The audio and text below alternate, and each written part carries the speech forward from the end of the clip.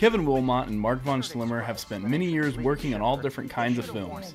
Kevin is famous for directing The Confederate States of America, Jayhawkers, Destination Planet Negro, The Only Good Indian, and much more. Kevin is also a professor at the University of Kansas, and Mark is mainly an editor on his films while being a professor at the University of Central Missouri, teaching film. Kevin and Mark met through a TV show based in Lawrence that Mark was working on called Silhouettes, showcasing artists and musicians in that area. Kevin wanted his film Big Man to be on the station, so he came to Mark to get it on the air.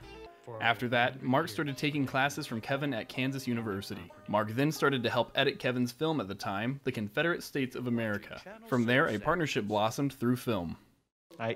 This guy drives me crazy. I hate him. I hate his What is it? What do you always say? I hate that guy. I hate that dude. I hate that guy. No, you know, it's great. I mean, Mark is a beautiful guy to work with, and he's a great editor. But you know, more than that, he's just a really good dude to hang out with, and so we have a lot of fun. You know, I think we both, you know, believe in that concept of if it turns into work, something's wrong.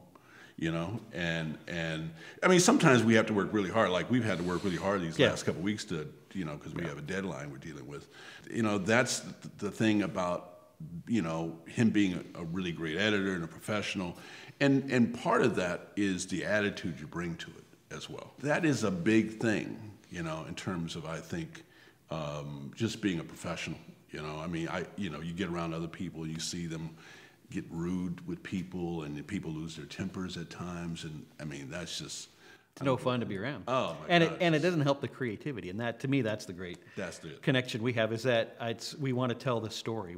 If I'm working on one of his projects, I'm into it, and I want to do the best we can with it. So, and that's the great thing about working with Kevin is that it's not there's not an ego about the project. It's about how do we make this, you know, how do we make this work? And so he's really open to my suggestions, and is also got a good enough eye to say, I don't know if that's working.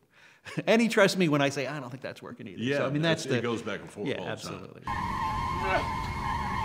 Time. Destination Planet Negro is a film from 2013 directed by Kevin.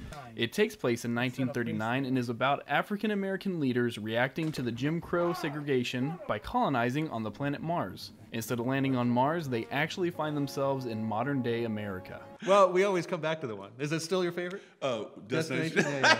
Yeah, I think it is. Destination Planet Negro.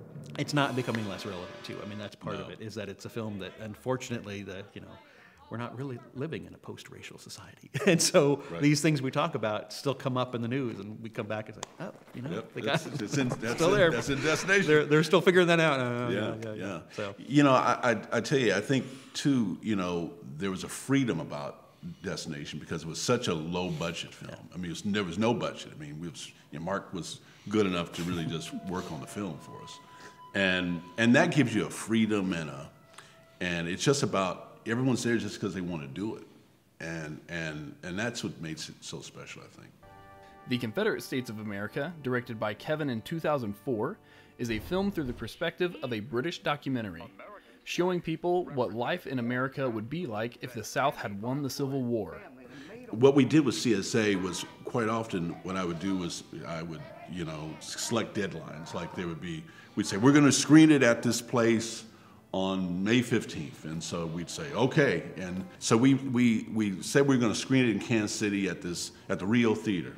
And so we had to finish it for that deadline. I mean, and publicity was getting out. We didn't do it, I mean, you know, it was in Kansas City Star, and a lot of people were interested in this film.